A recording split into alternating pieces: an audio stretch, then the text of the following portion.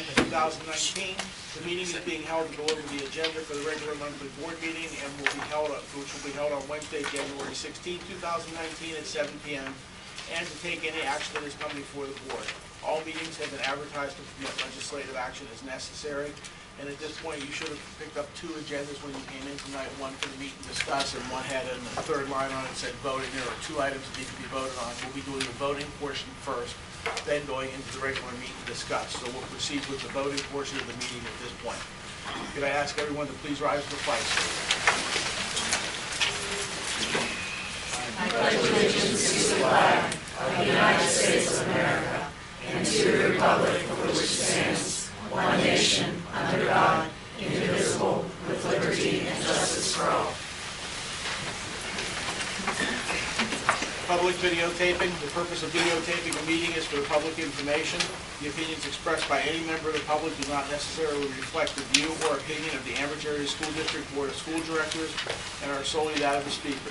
The Ambridge Area School District Board of School Directors hereby expressly disclaims any and all responsibility or liability for any false, defamatory, or slanderous statements expressed by the speaker. Any unauthorized rebroadcasting of any video, audio, or still image of a video recording of this meeting is strictly forbidden without the written permission of the Ambridge Area School District Board of School Directors. May I have a roll call, please? Mrs. Fisher? Here. Mrs. Kehoe? Here. Mr. Kowal? Here. Mrs. Locker? Here. Mrs. Myler? Here. Ms. Pettigo? Here. Mr. Sass? Here. Mr. Weir? Mr. Angus? Here. 8 members present. Thank you. Sunshine law, please. Section 708 of the Sunshine Law permits agencies to hold executive sessions to discuss employment and personnel matters, labor relations and arbitration matters, purchase or lease of real estate up to the time an option or agreement is obtained, litigation or potential litigation, legal matters subject to attorney-client privilege, and other agency business which, if discussed in public, would violate lawful privilege or would violate confidentiality laws. The Board of School Directors held an executive session on Wednesday, January 9th, 2019, to discuss employment and personnel matters, salary schedule, and labor relations. Thank you. Are there any amendments to the voting agenda this evening? Hearing none, may I ask for a motion to approve the agenda for the voting meeting? So moved. Thank you, Mr. Kowal. Do I have a second? Second. Thank you, Mr. Milan. All in favor? Aye. Any opposed? Presentations will be done during the regular meet and discuss portion of the meeting. We'll move forward now for public comment. At this time, district residents may come forward to comment on the agenda items only. Each person must state their first and last name and address prior to speaking. Each resident will be allowed 3 minutes and can speak only once. This period for public comment prior to the standing committee reports will be limited to 1/2 hour.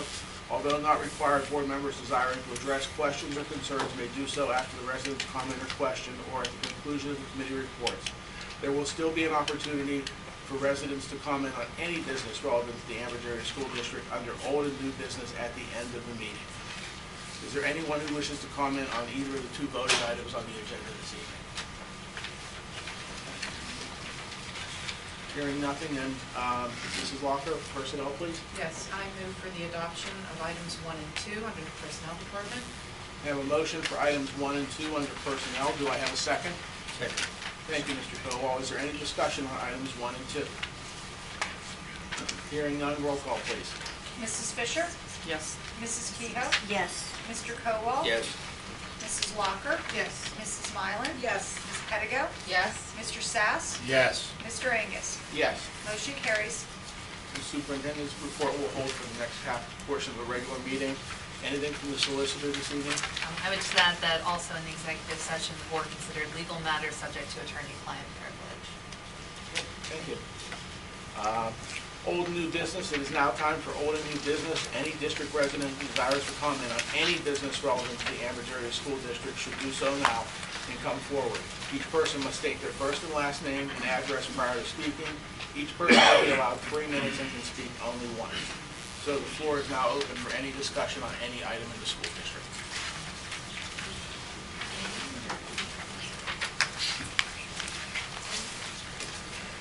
Yes. Megan Trigger. I want to talk about the middle school and the safety concerns that are going on at the middle school. Everybody knows about the incident that the student posted on social media. I know you guys addressed it, sent out the emails. We appreciate that. I also know that on Wednesday we did the backpack check We also appreciate it. The concern was not Wednesday, the concern is, what about tomorrow? What about the next day? What about next month? Unfortunately, now the student put it out there. You have to worry about what other students think, copycats, whatever. I understand there was an incident on Friday where a student brought a knife to school. There were no checks on Friday, but it apparently fell out of the backpack, and it was found that student was suspended. Supposed to be weapons violation, I'm assuming, just given that there was a knife. Our kids are nervous. Our kids are talking about it. That student's out of school on suspension now, I'm assuming, for 10 days based on the policies here. And now I understand that this morning he got on a bus, went into the building, and was walking around the building this morning until somebody noticed him. So how safe and secure is that building? I appreciate the video cameras, however, I feel video cameras are only going to tell you who did it. A lot of us parents feel that we need a metal detector, a wand. I have no problem with my son going through and getting checked every day. And if any parent here has an issue with that, then what are you trying to hide? Something needs to be done, something needs to be addressed. And I think what makes a good school district is how the board works with your parents. I'd like to know, have you talked with the students? The students are concerned. They're talking to their parents, and the parents are talking. What does the economy police recommend? I'd like to hear what the economy police are recommending. Since the beginning of the school, there's been incident after incident after incident there. And I would like to see it nipped in the bud. Our kids can't learn if there's this distraction, that distraction. And everybody thinks already we have this horrible school district. We're not the worst school district out there. We're not the best school district out there. Every school district has problems. It's how you address those problems and how we're proactive. I think we've had our warning call. It's time now, let's start talking. I want answers today, I'm sorry. I want to know that when I send my son to school, and I'm not an anxious parent at all, you can ask anybody, but when I send him to school, I want to know that he is safe and secured in that building. I know there's nothing 100% guaranteed. However, I do feel that a metal detector would at least provide our kids feeling a little bit 80% better, 85%, maybe parents feeling 85% better. You know, it's something we need to talk about and address these issues. And that's why I'm here. And unfortunately, I feel like I'm the only one that stands up because I'm not afraid. You're always going to know where I'm coming from. You're going to hear the good and the bad from me. And you know that. Some of you have been on the board. I've come. I spoke out good things and bad things. So let's talk about it. Let's do something. Let's start. I would like to see a parent board. Let's have a parent board with the district and meet with the police and discuss safety. It's a concern. Can somebody please talk and let us know what you're thinking, what you're doing? A metal detector in the works? Can we have checks every day? I'm going, when we get into the next part of the meeting, I'm going to do a presentation. I may be able to answer some of those questions at that time. There's a lot of it I can address. Okay. I mean, my concern is we got these video cameras. How effective were those video cameras today with this kid getting on a bus and walking in there and being around that building? That's a concern. And if kids are letting their parents know, it's a concern. And I don't want to know all the details. Let's address it. Let's start talking. Let's make this district better. Because parents are talking already about pulling their kids out and sending them other places. You just got how many students back from Baden Academy? Those parents are like, oh my gosh, what did I do now? So let's talk. Sorry, thank you. Thank you. We'll address some of that coming up in the middle school presentation in the next meeting. I'm sorry. Is there anyone else who wants to comment on it, please? Hi, my name is Mason Osborne. I'm here to speak on behalf of the Ambridge football team for Coach George to remain. I don't mean any offense to any of the people inside this room, but no one truly knows what happens or goes on in that locker room. No one truly knows what we've gone through the past 3 years. And that when you guys opened up the job and said, we want someone to be there for the kids, Coach George has been nothing but there for us. With the graduating kids, there's been tons of students who's texted him very personal messages saying how he's always been there for us. He always has our backs, whether it's in the classroom or if it's on the field. Even outside that, trying to get us higher education with colleges. He's always been nothing but there for us. Besides being a head coach, he's not only a head coach, he's a mentor to me and to other kids on this team. And I just feel that we shouldn't be pushing him out the door, we should be welcoming him in. He took in a program that had 11 transfers my freshman year. how is he supposed to run a team when we have 11 transfers and all 11 of those guys were juniors and seniors? It's not like they were freshmen and sophomore. They were upperclassmen. And I know you guys are looking at it as wins and losses, but the game of football is more than wins and losses. He has taught me more lessons on the field and being as my coach and a mentor than I've learned in the classroom. And I think that means more to me than wins and losses. It sucks losing every game, I'm not going to lie. You didn't lose every game. We won one, finally. Finally we won one, but it sucks, but we have a lot of things going for us. And our locker room is very optimistic. We're not looking for change. We're happy with what we have, and we're very excited for the new upcoming year. And we want to get that going with Coach George as our head coach. Thank you. Thank you. Anyone else have anything to address? Yes. My name is Kathy Andrews. I'm from Economy Borough. I'm the coordinator of the Bridger Readers Volunteer Program, and I have been coming to school board meetings for the last 7 years on a regularly frequent basis. I wanted to talk tonight about the upcoming gun bash that's being held by the Booster Club, where there are 20 different weapons, some of which are high-powered, that are being raffled off to support the football and cheerleading squad. This is a definite connection to the school district, whether or not there is legal authority over the Booster Club. The football players and cheerleaders are all Ambridge students. One important responsibility of the board is to ensure the safety of its students. Therefore, I think this gun bash should be stopped. Since the district's attorney cannot find a legal way to do this, I feel that the board should make it clear to the entire community that this event is being held against the better judgment of the board. An email blast sent out only to parents of registered students that leaves most of the community uninformed about this. I feel that the board should censure the Booster Club for holding this type of fundraiser. Going one step further, maybe the board could consider preventing the football team and the cheerleading squad from accepting the funds from this raffle. Other districts have policies preventing this. I would like to request the board to adopt a policy for the future where they restrict outside groups from using things such as, when they're raising funds for events and activities, to prohibit them from using things such as alcohol, drugs, tobacco, and firearms. In support of this idea, I brought along a list of 93 ways to hold fundraisers. It's from a website that is continuously adding new suggestions. More weapons on the streets of Ambridge increases the chances that someone will walk into a school building, and then we know what will happen. We need to ask, is money for sports more important than the safety of our students and our community?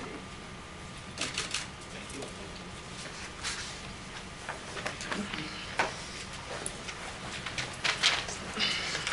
Mike Stulak, Economy Borough. I'd like to follow up a little bit on the gun bash as well. My question is, I know the school board has its hands tied a little bit legally because you're dealing with a 501c3. My question is that belong to the gun club or the boosters club? Who has that? I'm sorry, could you Who restate has the the question? 503c funding program, or permit, whatever you call it? Is it the gun club? You mean or the is it sports the booster club? Sportsman's club. And I'm not certain. I'm not certain like status. The boosters have it. Yeah, the sportsmen, but typically the booster organization will be So registered. the boosters then went to the gun club to have this gun bash, correct? I don't know for sure, but I would I assume. can answer that because I am the president of that booster. Okay. And yes, we did, and they sponsored us. So And they there came is to you. no child at all permitted to handle the tickets. They are not permitted to be there. We have off-duty cops That's not my to be question, there. ma'am. That's not my question. Yes, we have a 501c that we paid for ourselves. So the It had- boosters came to you to do a fundraiser. Yes, No, she's I the am the booster. booster. Oh, you are the But booster. I am the so you booster. have your Okay. comment All right. when he's done with his, please. I was just answering his question. Yes. So my next question is, when the money's all wrapped up together, is the money given to the boosters? Is it split between the boosters and the gun club? Does the money go from the boosters into the general fund with the business manager? The booster money never goes or That's what I enters thought. our. Okay, so, in essence, the Boosters Club has no official capacity for dealings with this school board or the school. They're outside of it, That's correct. okay? So they raise the money. Do you think as a school board, you can say, I don't want your money, We don't get it. We don't take any of it. but you don't want to participate? Having your, they don't control your football players, they don't control your cheerleaders, they don't control the basketball team, they only control where the money goes. Do you control those players? Do you control those basketball, football, cheerleaders? Is it your responsibility as to what can be done with those students? Because you could, in essence, say, well, the Boosters Club, we got $3,000. Let's take all the senior football players up to the gun range and shoot automatic weapons. They could do it. They're allowed to do it. So you got to make sure that you're protecting your students. They can do anything they want with their money. I think you have, and you can check into the power to whether to accept that money or not accept that money. And the last thing I'll bring up is two things. You need to make the public aware of what's going on, not just through email blast. You need to send letters, you need to put information in newspapers, you need to contact newspapers, TVs, you're going to get as many editorials as possible. Because you all have done a great job over the last year increasing the educational opportunities here and bringing up the image of this school district. And now it's going to get pulled down because of a gun bash. It's going to get pulled down. So you better start getting information out to the general public, not just students, because it affects everybody. Because someone that buys a ticket that wins a gun but can't go through the background check gets 80% of the cost of that gun. So if you have a $500 gun, and you can't get a background check, you get $400 in your pocket. Now what the hell do you think is going to happen with that $400?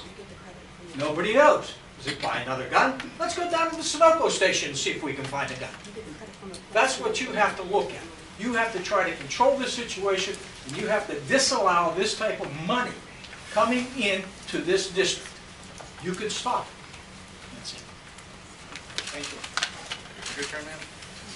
All I'm saying is, they did What is sponsor your name and where do you Judy live? Polachek, Ambridge. Say it again, please. Judy Polachek from Ambridge. The gun bash was sponsored by the Ambridge Sportsman's Club. Speak up, please. There will be a guy there that day with a machine to check a background check. No one will walk out of there with a gun if you do not pass that background check. No one. They'll walk out with money. You will not walk out with money either. Read your ad. You have to go back to big bucks and pick up the money. So they don't get it there, they get it somewhere else. What happens when they walk out of our control, that ain't our control. And guns go out without your control.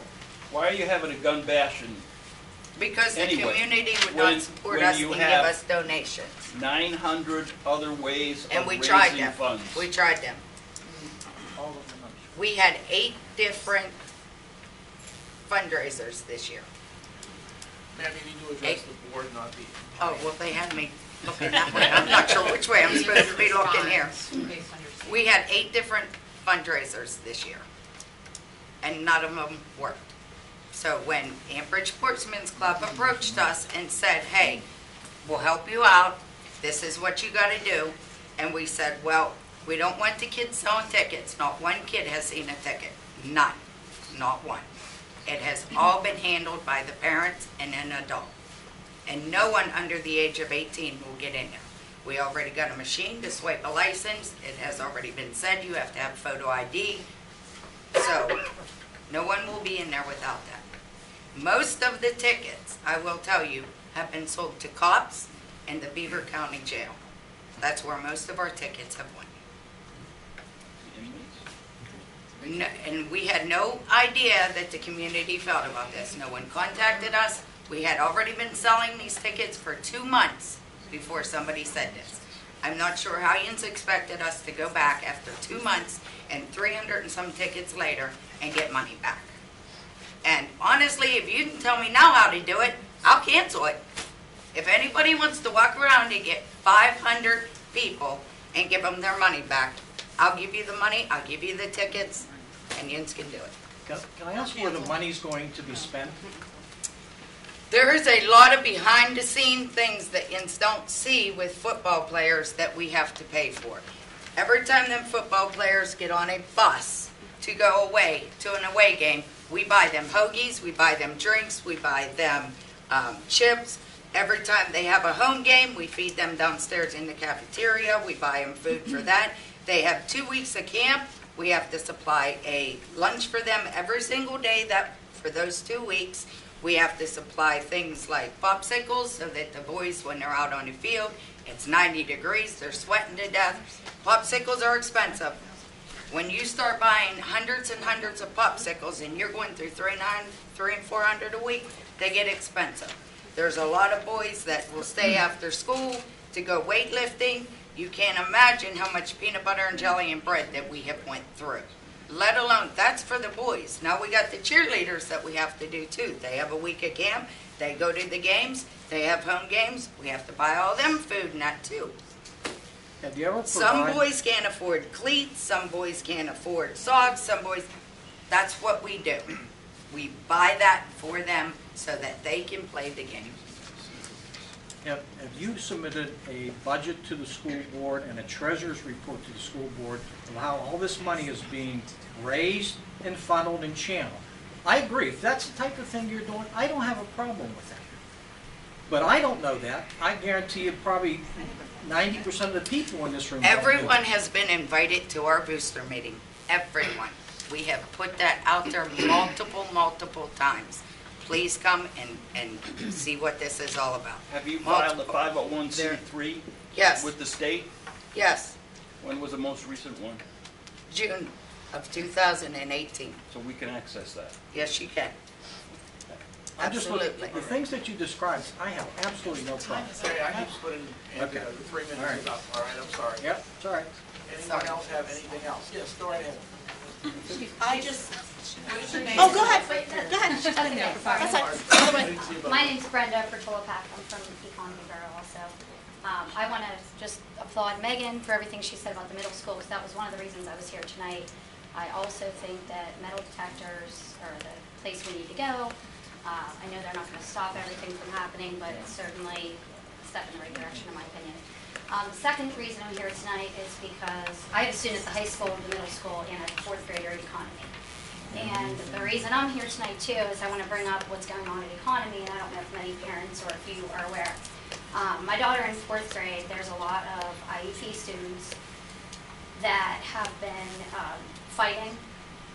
There was right before break, 2 kids during recess attacked each other in the classroom. My daughter and the other students got up against the cubbies out of the way.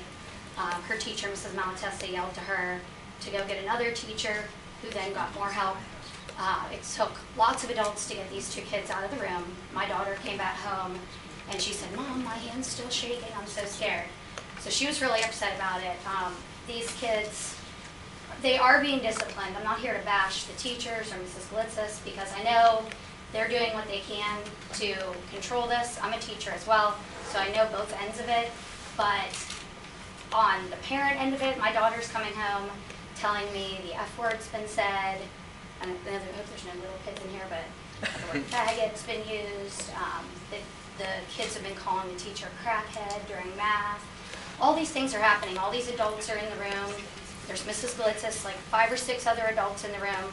And all this is continuing. And I know these kids have IEPs, they're being disciplined, but it's not enough. And I'm really disgusted by the fact that when I come home, I have to say to her, "What did you hear today that we can talk to you about and explain?" The other day she came home, she had a tally, a piece of paper. She was tallying the F word, how many times she heard it. And it was 10 times. So I explained to her that that's not what she should be doing during school hours, of course. But the fact that that's what she's doing is just very disturbing. And so I just want to know when enough is enough and what's going to be done about this, because it's just ridiculous that she's doing this in 4th grade, 9 years old. And I teach 4th grade, so I'm like, as a teacher, I can't even imagine dealing with that. So, you know, I feel bad for the teachers dealing with it, Mrs. Glitzis, but something needs done, because I mean, these kids need help, and my daughter and the rest of the kids should be suffering all these disruptions. Thank you. Okay, thank you. My name is Lisa Patton, I'm from Economy. I wanted to say something because I don't want you to feel that a majority of the people that are here are against the gun bash. I'm here because of the safety of my daughter at the middle school. The whole incident on the social media, and I know you guys addressed it, she did not want to go to school on Wednesday, the 2nd. She was afraid. And I assured her, this is going to be the safest day that you could go. They are going and checking backpacks. This is the safest day you could go. She did not want to go. Do you know that child did not sleep Wednesday night? She was up all night long. She kept having nightmares every time she fell asleep. And I asked her, what are you having your nightmares about? I'm having nightmares about the knife and the kid, Mom. What? And Megan had said that. Who is to say that it doesn't put the issue into somebody else's mind? So I'm here in support of, and I can't wait, Dr. Wilder, to hear what you have for your plan. But I'm here in support of the safety of hopefully getting metal detectors or whatever to keep our kids safe. That's why I'm here tonight. But then, off of what Brenda just said, my daughter came home yesterday on the aspect of kids being disruptive. She was in her social studies class. The teacher wasn't there. A kid got kicked out of the class because he was being so disruptive, and he stood there outside of the door, banging on the door, staring through the glass, jiggling the door handle the whole time. She's right next to the door. She could not pay attention. So she's being disruptive, so she now can't learn. So that's not my main thing. Like I said, it's the safety, but I just wanted to tag off of what Brenda had said too. So unfortunately, it seems like it's at all, you know, it's at Economy, and then I know my daughter's saying that. My son, he's in 2nd grade. He's good. We're good there. All right, thank you very much. Yep. I am here to talk about the gun bash again.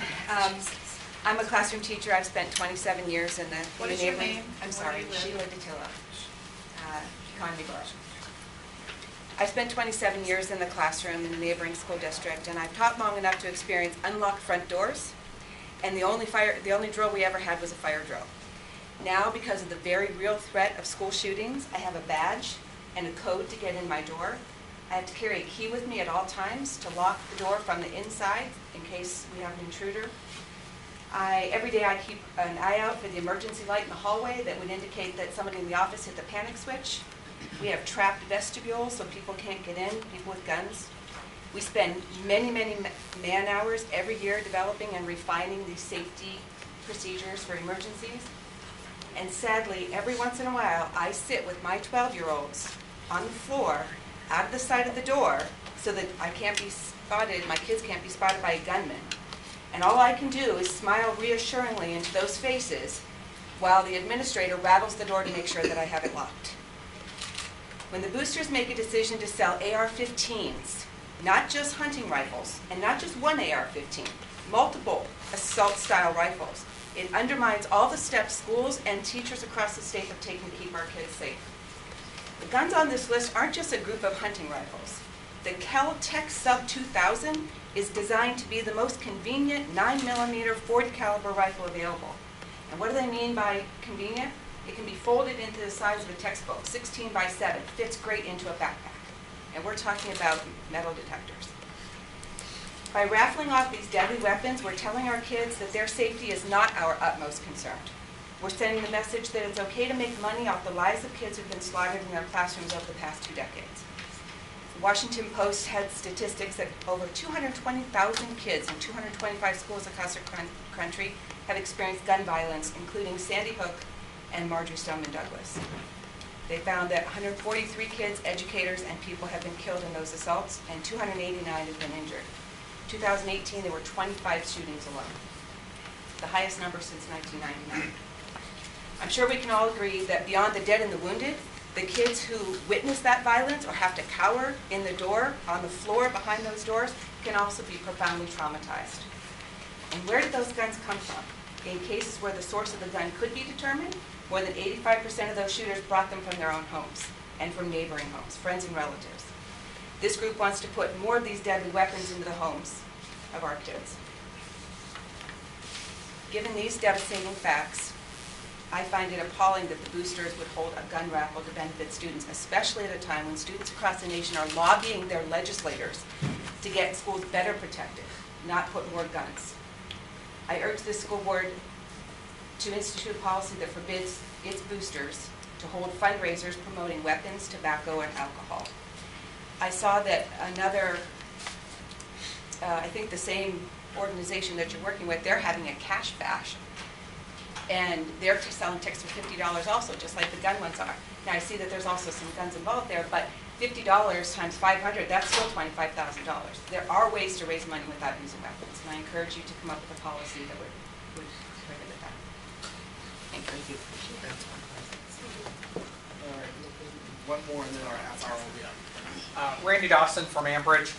The only thing I would like to comment is on the middle school fact that we've all talked about the problems that are going on with, the metal tech. We do this every day in the high school. We have bag checks. Why is the middle school any different? Let's institute it at the middle school tomorrow, next week. I'm in the middle school a lot. I volunteer a lot. I'm very active in the school. I'm here to work with you and help you. Let's institute the parents' organization that was brought up by Megan. Why can't we do this? Thank you. Thank you. Okay, that'll end our half hour of public discussion for this meeting. At this point, I'll ask for a motion to adjourn the voting session, and then we'll reconvene for the meet and discuss meeting. Can I have a motion? So moved. Thank you. Do I have a second? Second. Thank you. All in favor? Aye. Any opposed? The voting meeting is adjourned.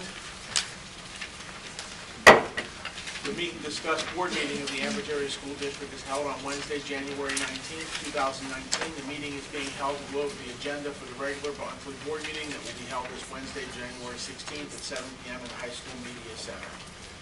We'll dispense with the flag salute as we did that earlier. Videotaping. The purpose of videotaping a meeting is for the public information. The opinions expressed by any member of the public do not necessarily reflect the view or opinion of the Ambridge Area School District Board of School Directors and are solely that of the speaker. The Ambridge Area School District Board of School Directors hereby expressly disclaims any and all responsibility or liability for any false, defamatory, or slanderous statements expressed by the speaker.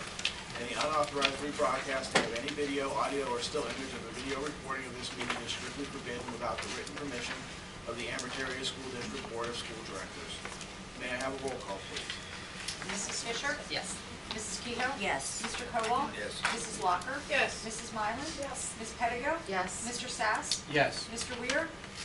Mr. Angus? Here. 8 members present. Thank you. Is there any correspondence this evening? There is none. Thank you. No recognition this evening? No, sir. Okay. We'll proceed directly to the presentations, and I'll turn it over to Dr. Walters for the middle school update. Thank you, Mr. Angus.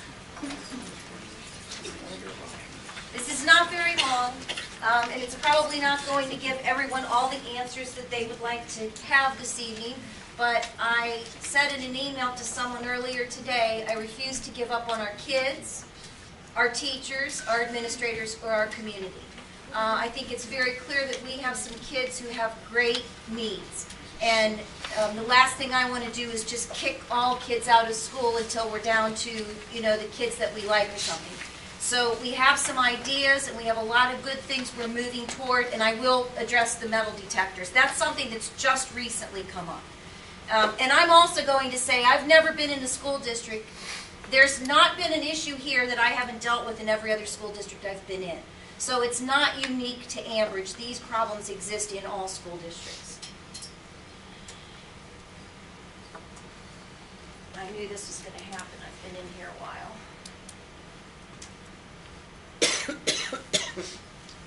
Sorry about that.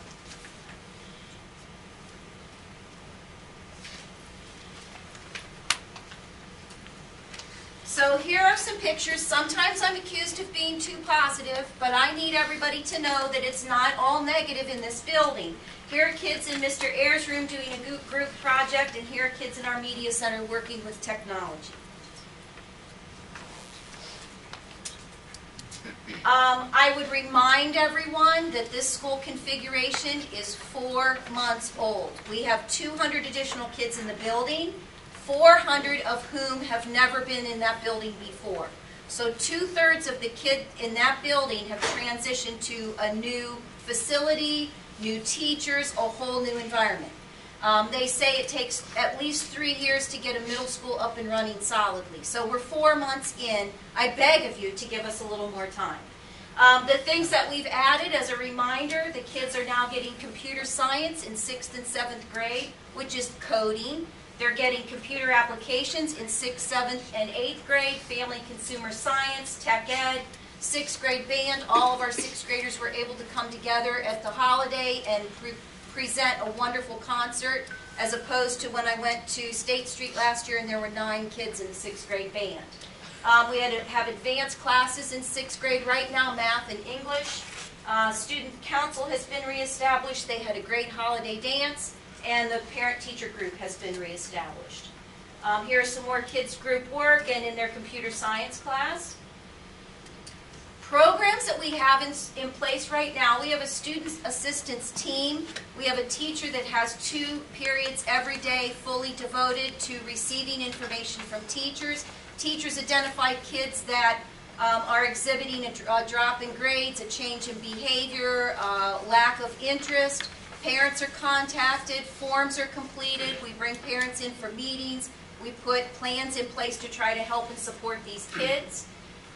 We have Positive Steps, which is a county program. We have someone in the building full-time every day who sees kids and works with kids with the approval of parents. It's kind of a counseling situation. We have a full-time guidance counselor, and we have a part-time social worker. Social worker also addresses attendance issues. There are kids and teachers in the hallway. Here are the additional considerations. We have added additional paraprofessional support that helps us with our hall duty, hall monitoring kinds of things. We have some turnover in paras because, quite frankly, they don't make a lot of money, and it's hard to keep good people in those roles. The people we have right now, I think, are doing a great job, and we have one on the board agenda tonight to hire. We have moved Joanne Hoover, who's the State Street principal. She's in the smallest elementary school. She's going to the middle school 2 afternoons or mornings a week, 2 half-days a week, to conduct walkthroughs and formal observations. The teachers, number 1, need a little more administrative presence in the classrooms, and the teachers also need that academic support as they work to improve instruction throughout the building. She just started that this week. We are talking, and I haven't been able to address this with the board yet, but we would really like to establish 2 Saturdays a month for Saturday school. It allows us to reduce the number of out-of-school suspensions. It gives the kids a safe place to go on Saturday for a few hours. We'd probably feed them while they were here. I have principals who volunteered to come in on Saturdays on their own time to do this 3 or 4 hours on Saturday. We'd do 1 Saturday here and 1 Saturday up at the middle school, so that the kids who couldn't get transportation to the middle school could probably walk or get a bus down here. So we would really like to do that, but we have to calculate the cost because we would have to pay teachers, and there would be some additional expenses. We talked briefly in executive session about adding a professional, someone with a teaching certificate as a long-term sub 2nd semester to man the in-school suspension room. Right now we have 9 teachers, and that's their duty. So every period it changes who's in there, and then we lose 9 people who could be helping us doing other things in the building. So those 9 people then would be able to do lunch duty, they would be able to roam the halls, they would be able to escort kids to and from classes. That would be a much better use of those 9 people in our professional staff, and it would just be a half year of a long-term sub, and it would also provide consistency for those kids that were in school suspension to make sure that they got their work done. Because 1 teacher every period, you could put your paper away and say, oh, I got that done. And so I think the board is in agreement with that. We'll vote on it next week. We'll get it posted tomorrow, Barry, and we'll start looking for a good, solid professional educator to man that. That puts additional adults on duty. Next year, we also are going to propose advanced science and social studies classes so that our kids are not distracted by other things, and we believe we can make it there next year on that one. That would be in the program of studies. Here are some of Brad Olenik's kids out in the lobby. I was there when they were doing this. There are all kinds of measurement activities, and you guys know you can do all kinds of things measuring with your phones. They had their phones out. It was a great activity. We have, and I know people say the cameras aren't that big of a deal, but the cameras are a huge deal. And I'm talking to you as a principal in a building with 1,400 kids. If something happens in the restroom, you don't have a camera in the restroom, but you can review that film and find out who it was. And while it doesn't, it's after the fact, it prevents things from happening because kids know they're going to get caught. And Tom has monitors in his office now. When kids walk into his office, they're going to see all those places where those cameras are sitting. And the new cameras have much better range of vision, and they're much more clear. So we can, with the old cameras, we were having a difficult time identifying kids. And when you're, unfortunately, when you're disciplining kids, to have that video is really helpful. So my question is, you got these new cameras and we got the email last night. How effective was that camera today when that student walked into that building and was walking around that? I can't discuss that specifically, but I will tell you that that kid was in homeroom and directly back to the office. So whatever kids were hearing, I think sometimes the things that come back to you are a little bit larger than the father was there in 10 minutes. So, things are going to happen. We're managing a lot of kids. Things are going to happen, I get that. But I also think that we need to be a little bit more proactive. Instead of a student we just did backpack checks on Wednesday, and I apologize, I'm a little upset, and I normally don't get You're like allowed this. to be your mom. But when a student has a knife in their backpack, anything could have happened right then and there if it wouldn't have fell out of his backpack. And I don't know if that student, had it in there. Was he feeling unsafe because of what happened, and he thought, oh, I'll bring a knife in my backpack? But still, I don't know, but it's a concern for me because what if he had other issues? I wish I could explain the whole thing, but I can't. I would eliminate and reduce your fears tenfold if I could talk to you about it, but I can't. And I have one question. I can't. Is there somebody monitoring those cameras all day long? Because I know Mr. McKelvey, No, I think he's a great man. of course but not. It's how not effective are the realistic. cameras? That's just not realistic. But they are very helpful. I'm just going to say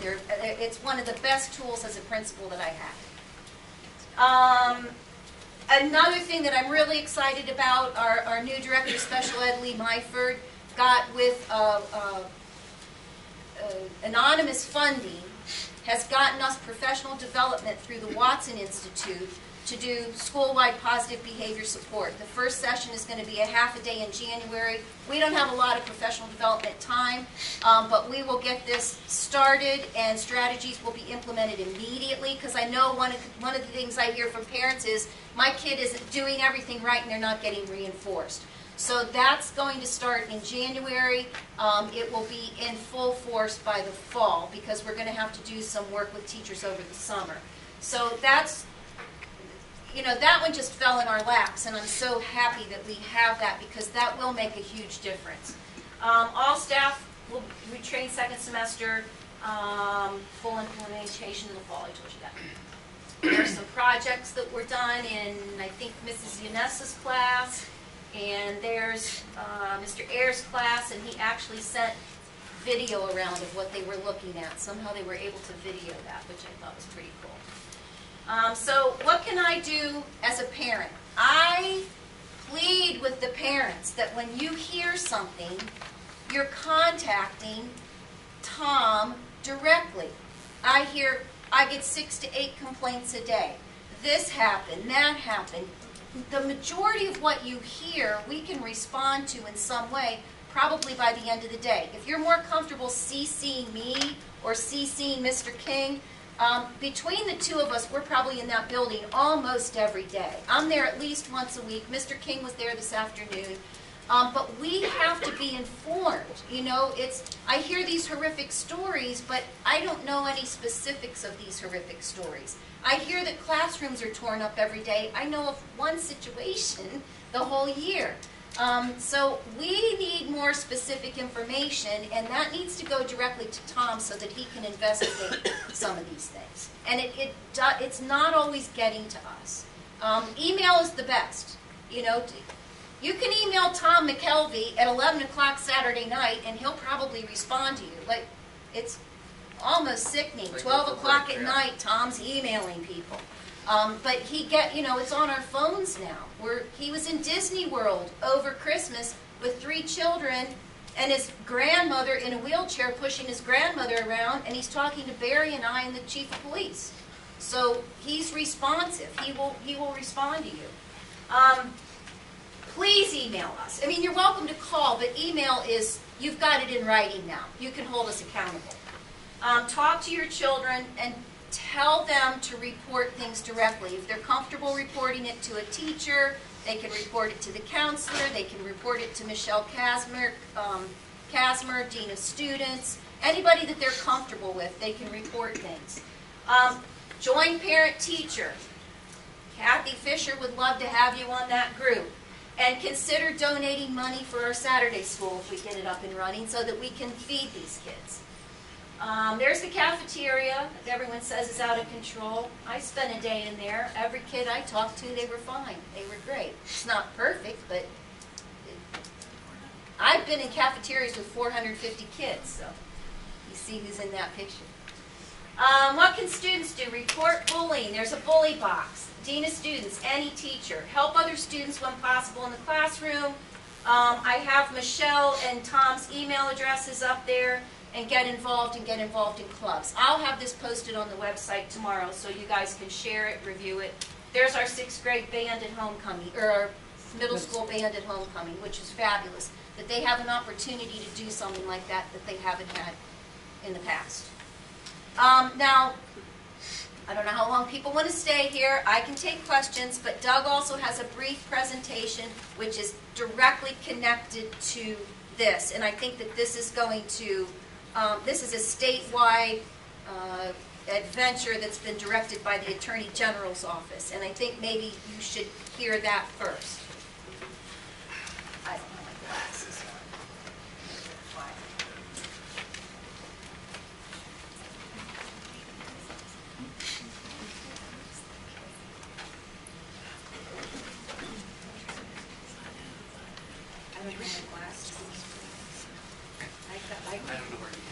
I put it in PowerPoint. Did they review the middle school? PowerPoint. Yeah, that's it. Here's yours. Honestly. Second from the bottom, third from the bottom. Seriously, you can't see it. I heard they said the exam takes like 2 years, whatever my takes. Okay. Act 44 was passed by the Pennsylvania Department of Ed. The legislation, Department of Ed has, as part of that legislation, rolled out statewide what they call the Safe to Save program. This really started taking ground in November. It will be going live on January 14th. We are just now getting to the point where we have promotional materials and educational materials that are coming out, so we'll start to train all of our students and staff and getting things out to the community within the next couple weeks. So there's more to come to this. You'll see more coming out about it. But in the meantime, this is just a brief overview of what the program entails. The Safe to Save program is supposed to help teach people how to report at-risk behavior that they may be seeing out there with students and in the community. The students or adults alike can submit tips via an app that they can have on their phone, through the website, or they can call a hotline number that will be manned 24/7. That hotline and all the tips are managed through the Office of the Attorney General in Pennsylvania. So the tips will be triaged by the Office of Attorney General. They're going to classify those tips into different categories, whether they consider them to be life-threatening or non-life-threatening, and then they will dispatch those tips out to the school district that they're tied to. If they're a life-threatening tip, let's say they get a tip that someone's going to shoot up in the school. So that would be considered a life-threatening tip, and that would also get dispatched to 911 centers at the same time it gets triaged to the school district crisis team. So the police would be involved. In fact, we're going to be meeting with the police this Friday to talk about how we're going to communicate and how we're going to deal with those types of situations. The school team is charged to investigate this, and only the school team, crisis team, can close out the disposition of a tip. So far, we have appointed our lead to the Safe to Say crisis team. That would be me. And then we have 4 additional members from the administration that are on that team. Dr. Welter, Mr. King, Myford. Yeah, Dr. Myford, and Josh Jones, who is our certified FEMA person. So he's helping us manage a lot of the technical end of it. We have done a mandatory survey, a questionnaire on things that we have in place already in the district and protocols that we use. We have attended 2-hour training sessions for the team members. We have set up the tip module and the dashboard that's going to be used for our school district. We have met with the 911 center. We have ordered promotional materials to start announcing this. And then like I said, we have a meeting scheduled Friday with the local police. And then we'll be developing a training schedule for students and staff. The students only in grades 6 through 12 are mandated to be trained. I believe we're going to make an attempt to train 5th graders as well. It's not really materials that someone at a lower grade level we want to present to them. So probably grades 5 through 12, we're still working on how that's going to be rolled out in the next couple of weeks. But plans will be coming soon. Like I said, the program's designed to help people recognize the warning signs and threats that may occur in school districts and the community, to take action on it, to take it seriously, and then say something about it, either through the app, through the call, or through the website. It's completely anonymous, so here's an opportunity if your child or someone in the community knows of something that's happening and you don't want to be identified, this is a completely anonymous type of service. The only time that anonymity would be broken if it's like a suicide, someone's threatening to commit suicide, then in those cases, law permits us to get help for that person if we can identify them. Again, the steps are 3. When a tip is submitted, that is triaged by the Office of the Attorney General, categorized as life-threatening or non-life-threatening, and then it is sent out either to the school district if it's non-life-threatening. If it's life-threatening, then it's sent out to 911 centers as well as the school district. If it is a life-threatening situation, we have been instructed that they will text us, email us, and call us. And they will continue to call us until someone answers the phone. So, and we can be called 24/7. So we might get a call at 2 in the morning on a Saturday night, and they will continue to call until one of our crisis team members picks up the phone. So they're taking this very seriously. This program has actually been developed and is really being supported by the Sandy Hook Promise Foundation. They developed this program after the tragedy at Sandy Hook, and so they've been the people leading the charge in all the training and all the sessions that we've gone to. Doug? Yeah? What's the time lag in this scenario you're talking about? For a tip? Yeah. Tips come in. We test tipped it. We had to do some test tips. We had to spend like 30 minutes at a training session doing test tips. It's instantaneous. It's as soon instantaneous. as I went in as a tipster, Doug got it right away. Yeah. I mean, they process that very quickly, and then it comes out to the district almost immediately. Yeah, it's live on Monday. Yeah, this is going to go live Monday. The app hasn't been rolled out yet. They didn't want to roll it out until they actually went live. So once the app is there, and then we have a responsibility to train the staff and students. If it's live Monday, when are you thinking we'll get the communication out to the district? They're not mandating that we have to have the training done before the 14th. They're just saying we have to have a plan in place by next week, and then we have to communicate, and they want us to do it as quickly as possible. We were only trained right before Christmas, and we just did a webinar yesterday. Yeah. Barry and I have a meeting with the principals Friday. The principals don't even really know about it. We've given them a heads up, but we didn't have any information to give them. So we're meeting with the principals Friday to figure out how quickly they can train the staff, because the teachers are going to need to have the app on their phones and understand it, and then we'll get it to the teachers. So, I mean, we're going to try to do it in short form, but even for me to get principals together before next Friday is impossible. Yeah, they've been very, in the trainings, they've even been very understanding, saying, we realize we've rolled this out extremely fast. And they realize that school districts are going to need a little time to get it communicated and train people properly. So we want to make sure we're going to do it right. So we're just starting to look at the training materials this week and next week and come up with our plan. We want to make sure that when we deliver it, it's delivered in a serious manner. The idea is to start to change the culture, to have people start talking about things, to really take things serious. When someone says, "Oh, I'm going to come in and just stab everyone next week," that they don't blow it off as something that's a casual comment, that someone doesn't say, okay, well, I'm not going to say anything, someone else will do something about it. You know, you have to all start being part of the solution. So this is designed to have everyone in the community, the other students, the staff, all be part of the solution. We are a little concerned about the time it's probably going to take to dispose of tips initially.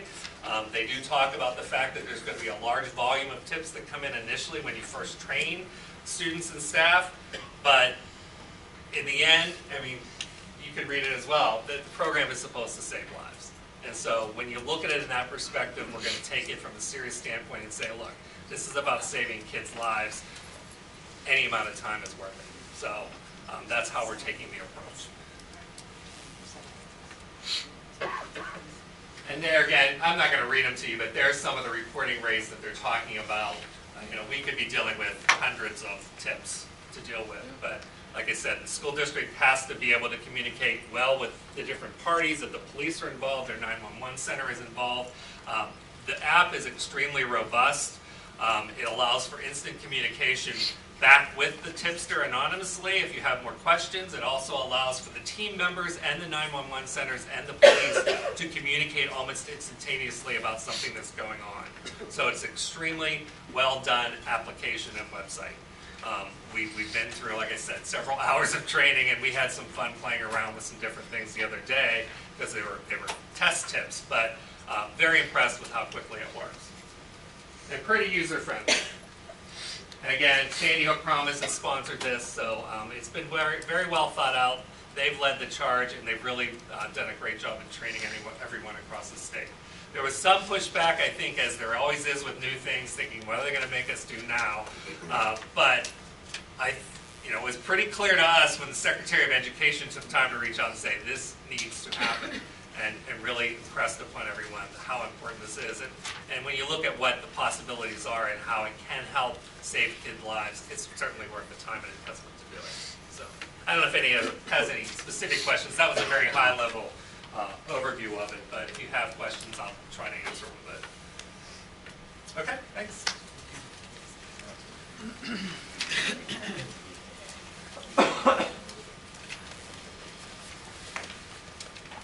Oh, yeah, I forgot to talk about the metal detectors. That just came up, so we're looking into it. Scott's already looked at pricing. It's a bit more logistic at the middle school, and I know people say, well, they do it up here, and if you talk to Mr. King, he'll tell you it took him a long time. He said initially those kids were lined up all the way to the field house.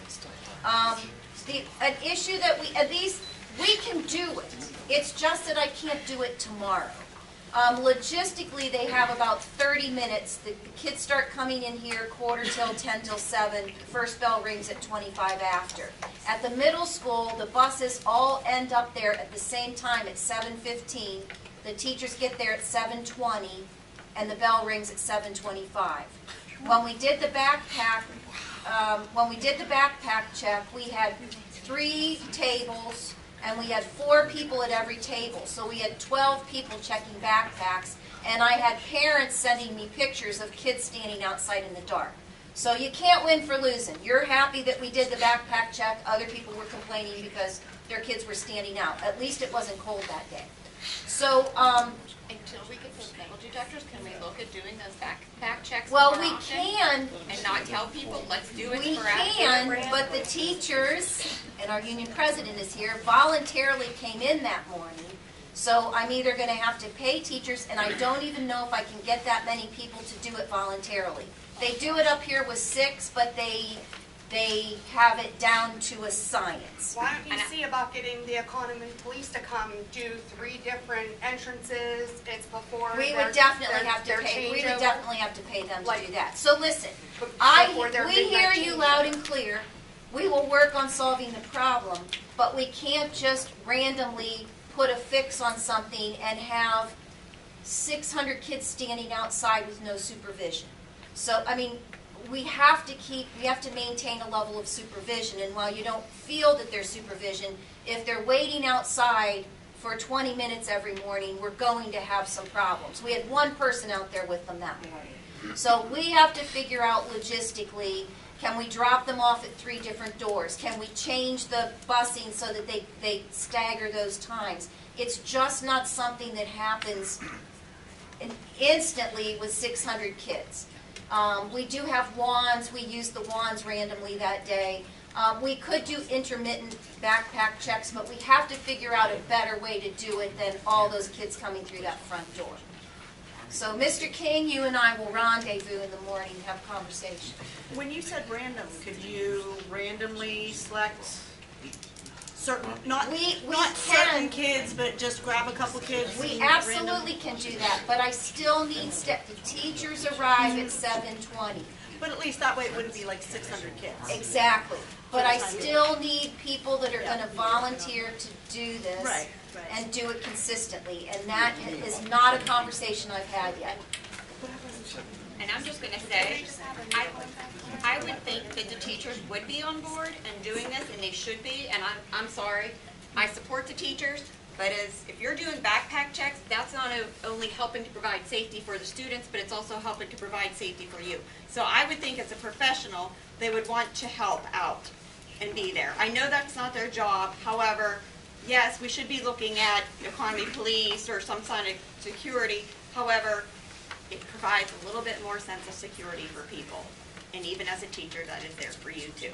So I would think as a professional, you'd want to help out a little bit and step up. Sorry. And I support teachers, and everybody knows that. Sorry. All right, any other questions regarding the 2 presentations? Yes, sir.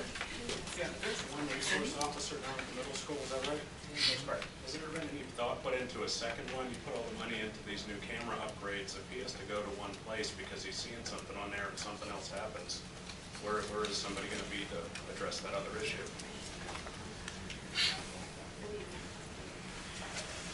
Oh, yeah. He could call back up if he needs it. And honestly, I don't want it to become a police state. It's a school.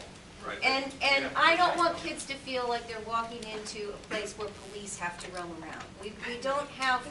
Maybe that's what they need. Well, You have knives falling out of people's backpacks, and you have people saying they're going to shoot up the school. I'd rather have. nobody said they're going to shoot up the school.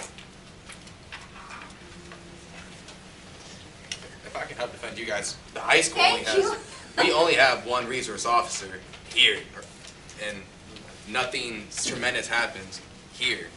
And I mean, if we've had fights here, they've been broken up like that, and we only have the 1 officer. So I mean, I get what you're saying about adding another officer, but we only have 1 here, so to add another to the middle school, like Dr. Halter said, it would be like walking into like a police state. So again, with the metal detectors you have here and the resource officer, everything's covered. What I'm saying is you don't have metal detectors at the middle school, and you only have 1 resource officer, and you have all this influx of additional students, like your program up there said, that you're trying to handle with limited resources with the teachers. So, and whether they said they were going to shoot up the school or bring a gun to school, whatever the quote wording of it was, it doesn't seem like there's a lot of protection being proactively put in place besides in town. an updated camera. Maybe I can help to clarify. Obviously, I'm not a politically correct person, so you just have to excuse me if what I say is not politically correct. It is who I am. Do not confuse student discipline with student safety. They are two very distinct and different aspects. In regard to the middle school and student discipline, the concept of the middle school was put in 4 months ago. And there's a bit of a learning curve associated with that. You have a number of different factors that are implicating what we think is a disciplinary problem that we're trying to address from a board standpoint through the administration. One is you have 6th grade teachers that come out of an elementary school environment, which is a very, very different environment than it is in a almost capacity-filled middle school. And those teachers have not yet adjusted to that new paradigm. The second is you have 400 to 600 kids that are in a brand new school environment, and they don't necessarily yet know how to act within the constraints of a very busy building where the hallways are crowded and you get pushed or tripped or you hear something that you think is inappropriate because an 8th grader said it to a 6th grader. We put a new principal up there who is spending almost 70%, I'm going to guess, of his time right now in disciplinary matters, which for the most part deal with children that are individual education programs. IEPs, right? So you hear the term IEP, it means somebody that from a mainstream standpoint we have to take out of the mainstream and we have to address their educational needs on an individual basis. And to address that, we've had to put a new special education director in place to try to get programs that conform to the IEP. Now, anytime you try something, there is an influx at the beginning and then over time it trails down as you address the various problems. There are still challenges at the middle school, but they pale in comparison to most other districts within Beaver County.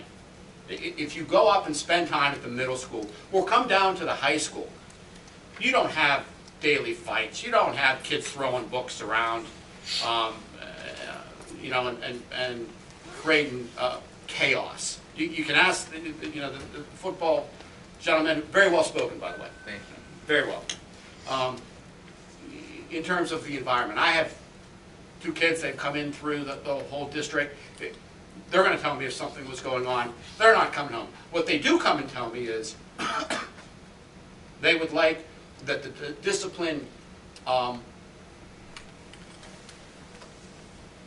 results be evenly allocated. So if you get in a fight with somebody and it's your fault, they want that person to understand you're going to get 3-day suspension, you're going to get 10-day suspension, and you can understand that everybody's going to be treated the same way. All right? I still don't think that the transition into the middle school is fully established, and the board has fully supported a change in staffing to accommodate that. That change in staffing may be temporary, it may be semi-permanent. It might be an assistant principal, it might be a detention dedicated individual, though you've heard them called a sub. Basically what it is one teacher in a room, and therefore when you have a disruptive child, you can immediately send them to the room and they've been removed from the mainstream education. That's the kid that's rattling on the door, right? The kid that's sitting out in the hallway screaming bloody murder. So, in terms of student discipline, I'm thinking, okay, you have student discipline problem the older you get in school, right? So I have 6th grade teachers coming into a middle school environment.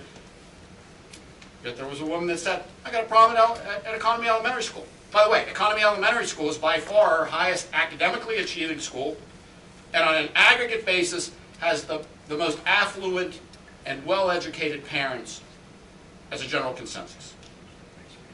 So you put any children into a 500 or a 600 populated building, you're going to have instances, and the idea is to work in a common disciplinary program for all that.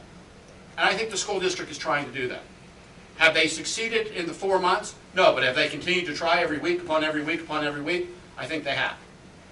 And I think as a board, we've supported adding additional staff into that building temporarily, semi-permanently, permanently, to find a resolution. That's student discipline. And I think sometimes it whirls upon itself. Because I'm on the board, I have the luxury of sometimes seeing the number of incidents of children that are suspended. First of all, the school board supports suspension, and the administration has used that tool adequately to deal with many of the problems. However, those school suspensions aren't in the hundreds, they're in the tens. So don't believe because you hear some of the hype and the whirling dervishness of many people's comments that we have an educational environment that is contrary. It is not. As it relates to security, which is a completely different issue, we are now in an environment that is super sensitive to almost everything that is associated with safety because of the multiple gun shootings in movie theaters and schools and other public institutions. And our role as a school district is to find a balance between trying to create adequate school security within the financial means that we are capable of achieving reasonably. It started at the high school. We put in metal detectors. We put in slash cards for the teachers. We changed locks. We have monitoring systems in place. That seems to have worked fairly well. The Ambridge Junior High was built in 1961. And to my knowledge, since 1961 and 1962, I haven't heard a lot of incidents about a child bringing a knife into school in the past 55 or 60 years. You also haven't had this many in there. That's not true. In actuality, we have. We've actually had more in the building than we do now. So, as a school district, I understand from a board standpoint that we have to create public safety, but I think it's a step in evaluation process. So, the idea of putting cameras in is not one of controlling school safety, but is identifying a threat in many cases. We have resource officers, which is a fancy word for a police officer, in every school except Highland. And the only reason we don't have a police officer in Highland is because Harmony Township won't pay for a portion of that police officer, which they could use to cover vacations of their other police officers in the summertime. We have an Ambridge police officer in the high school. We have a Baden police officer in State Street. We have an Economy police officer in the junior high. And we have nothing in Highland because of the township in which it resides in, not because of our unwillingness as a school district. That police officer, by the way, is armed. And that's never come up in discussion of should we or should we not arm a resource officer. That police officer has always been armed since their inception into the schools. So, do we think that there are additional steps that have to be taken from a security standpoint? And what we mean, right, don't confuse it with student discipline, is do we think additional steps in the middle school may have to go into effect? Yes, they may. But it's not because historically they've been overlooked. Historically, the environment hasn't needed it. And only now with the supersensitivity of the environment in which we all operate, right, in which we all look. You know, should I not go get gas at the AM, PM because somebody got shot? You know, there's a relative reasonableness to what you will try to attempt to do to spend the least amount of money for the best return. Now, if that means we're going to then go and decide to put metal detectors into the middle school, you know, two things happen. One is I get a father or a mother that comes into the board, because nobody comes to a board meeting to say, "Attaboy, school district, you're doing a great job." Right? Right? But you only did so after you ripped us a new rear end. Right? You ripped us a new rear end and said, "Attaboy!" Right? Okay? You know, people come to the school board meeting because they are unhappy with something that's going on and they want change. And as an elected board, right, that gets paid nothing, you volunteered to do it, our role is to try to listen to what the constituents say, but also understand what the administration is capable of doing in a reasonable period of time. So, will the school district look to additional security measures up in the middle school? I think we have, and I think we will continue to. There are logistical challenges associated with some things that now people that never thought of putting a metal detector in a middle school now say, which is, I want it immediately. Me too. But I can't have 600 kids standing outside on First Street, right? Until we can figure out the logistics associated with, is that the best answer? Or multiple entrances the best answer? Are teachers going to volunteer to look at backpacks? And I'd like to say they would, but from a union representation standpoint, I have a funny feeling that that may not probably be as easy as you might suggest. So there are costs associated with any decision. And all the board is trying to do is reconcile those two things. The best safety we can provide to all the buildings within the reasonable cost of what we economically have from a wherewithal standpoint. So I appreciate you giving me the opportunity to sort of voice my opinion. Thank you. Of course you, oh, sorry, of course you stole my thunder, because I was going to say a lot of that. I'm Jennifer, and I live in economy. I think part of the issue here is, because I've been hearing a lot about how much experience a lot of people have, and they've been doing this for a very long time. We live in a different time now, and I think that's part of the issue. Social media is a fabulous thing, but it's scaring the crap out of our kids, and that's part of the issue. I have a 7th grader sitting over there that won't come talk, but she will probably say, part of the issue that I think maybe we could help with, because I think you are on the right track. I think a lot of great things are happening. I'm in constant contact at the junior high all the time because I have a kid who's very nervous, lots of anxiety, really scared about the things that are happening. Also did not want to go to school on Wednesday. I had to force her. And it was okay. I think if we could try to involve the parents more. I love the meetings we had early on in the year. I think we need to have them keep going. But I think we need to involve the kids more. They feel like they're not being heard. When you say it's not a police state at junior high, we know that. The kids feel like it is. Assigned seats at lunch, just all the stuff for the kids that maybe aren't the problem, because there is a definite difference between discipline and safety. And managing both is very difficult, and the lines get blurred there, I think, as well. If there's a way, and I suggested this in an email recently too, to involve the kids to hear what their real issues are. A lot of these kids, and I know mine's going to be one of them, is not going to go to one specific person during the day at the middle school when she has a problem. We're providing that to the kids. She doesn't have time. She barely has time to get to her classes, but there's maybe a little bit of an embarrassment issue, or, feeling people are going to know that she's having it, whatever the case may be. So there's got to be another avenue for them to express their fears. And also their suggestions of maybe what they need, what they want, and maybe there's some things that we can do to help these kids feel better about where they are, and make them aspire to be better to each other. I think we're losing respect from a very early age. We just heard about 2nd grade. Discipline maybe is lacking from very early. It's not just all of a sudden happening at the middle school. It's starting way earlier. And I think if it sounds like we're implementing some positive steps, positive programs, let's start them earlier to respect each other and to, I tell my kids every day, be the reason that somebody smiles today. I know not every household says that and sends their kids to school like that, but if we can reinforce it at school, there's got to be ways to do that. The Saturday school thing, I'm really sorry, but I can't give you I don't have a Saturday to give you. Come on. Are you kidding? I'm up here as it is all the time, and I don't have that Saturday. It seems to me that we do need more personnel, whether it's just at the middle school or other places. You're bringing a Highland principal up, all these things. It's clear we need more staff, whether it's for the lunchroom, whether it's for the hallways, or whatever teacher might need it until they get acclimated to the new system.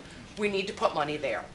We need to have more bodies there so that the kids see it, because they are going to see more bodies means more help. They're going to feel safer, whatever the case is. I think we maybe need to think about putting more money to that than maybe some other things. So that's just my suggestion. Thank you.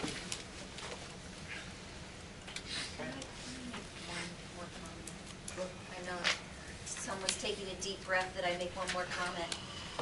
But I want to end on a positive note, because with your whole idea of it starts earlier, and I don't mean to embarrass two wonderful people in the front row, but Lisa Fox and Michelle Wilson are teachers at Highland. And Lisa Fox, as a kindergarten teacher, is involved in this A2I reading program where they teach the kids how to work in stations, and they're meeting kids where they are, and they're differentiating all these stations. In the beginning, they were all overwhelmed. They didn't know how they could possibly prepare.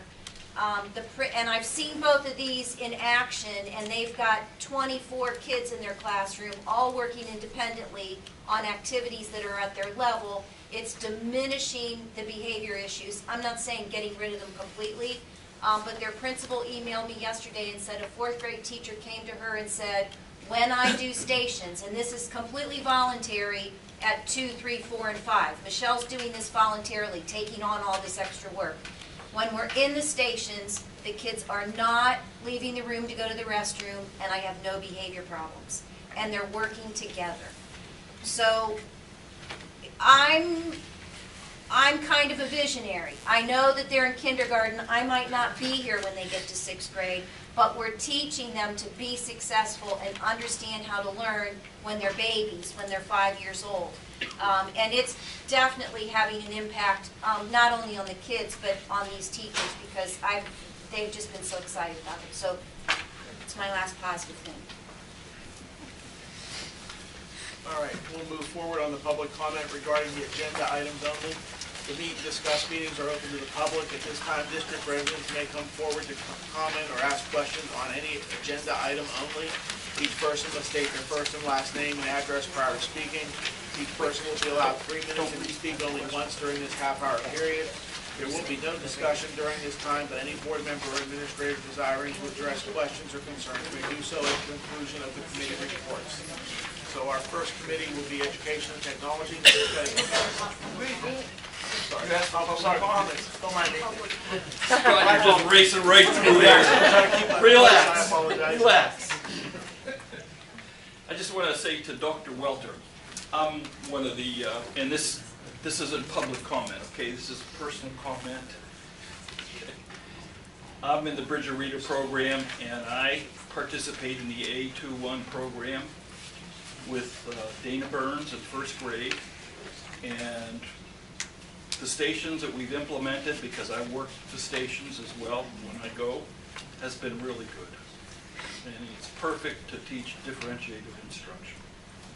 And never have had a disciplinary problem in that class, and I've been doing it now for years. But since you started this, it's really been a transformative thing. So I keep can it up. take no credit. These people in classrooms are doing it. Yeah, well, I know Lisa. You know, it's a great program.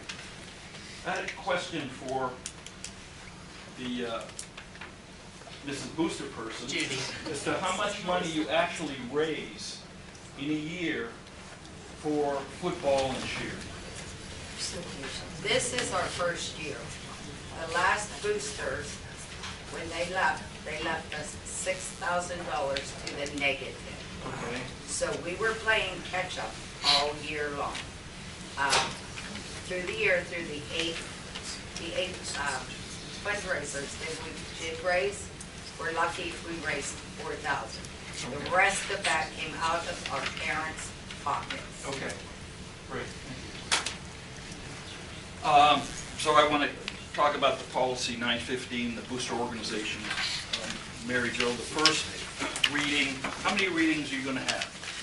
There are usually 3 readings on a policy. I will let you know that I am going to make a suggestion to table that tonight because there's some further evaluation I would like to look at. A lot of further evaluation we need. Anyway, so that's good. The first reading will be where the public can read. Yes. Huh? Yeah, it'll be. No, but where? Posted on the website? Yeah, or we post it on the website. Okay, so we can find it there and we can comment further next week? If we get it back from our If it comes back, yeah, next week. Because it says meet and discuss, so then next week you were going to vote. I understand that, but I also just told you that Okay, I so want put to it on table that We're going because to discuss there's this some. more because I really think we do need to discuss this a lot. Not only from a gun bash standpoint, but other contributions that come to the athletic department, okay? You agree with that? That's what what I said, I was. So with going- $4,000 from these people right here, that they contribute or want to contribute, and basically it's in kind, I guess, from the way she was explaining it, food and transportation. Does any of that money that you receive from any booster organization go to other things, like We uniforms don't receive or that money. equipment? Huh? They do. None of that money comes to So the they district. just They just. buy know what money they 45 have. subs from Subway and give it to those kids? Okay. Yep. So that being the case, and they raised $4,000, They didn't raise $4,000, it just paid off last year, so if you listen to what she said. I did, they're Yeah, in the they were red. $6,000 in the hole. They raised $4,000, so there's still $2,000 in the hole. I understand that. So hopefully the gun bash here is gonna raise a whole hell of a lot more money, right? 25 grand. Okay. Well, I would like to ask you a question, since you've been standing up here. I would like to know the people that are opposing this fundraiser. I'm not saying whether or not I approve of it or not, but my question is, what have you done to assist this boosters organization with making it easier for them to provide these things that she's outlined for their students? Well, we've given her 93 suggestions on fundraisers, that's number one. I read We those. we didn't find out about this until mid-December, when there was a post on the Ambridge Connection. That's what set the spark off, okay? So, yeah, we'd be happy to help them, assist them, really in any way that doesn't involve guns, because we don't need any more guns on the street, especially in this district. But I'm coming back to the policy of the booster organizations, which we're going to read and we'll be commenting about it. But just say it was the $4,000 that they raised and they want to commit to this. What is the athletic budget for football and cheer? You're down way far the wrong path. Let me help. All right? Help me, Jim. Only to come like this and bring in like this, right? The school allocates a certain amount of money budgetarily to given sports. It can be a coach's salary, it can be a rotation of uniforms, it can be soccer balls, it can be volleyball nets, whatever. And over a period of time, each annual budget has a certain component of it that is approved expenditures. Black line, full stop. Many of our sports have independent booster organizations. Let me speak about the soccer organization, because my daughters played soccer. That boosters organization is made up of parents, typically, to which their son or daughter participate in a specific sport. It is unaffiliated with the school district. It's not permitted to use the school district's name. It's not permitted to use the school district's logo. It's not even permitted to use pictures of the kids in school, because that is an existing policy. They did use the logo of the school district in their gun bash ad.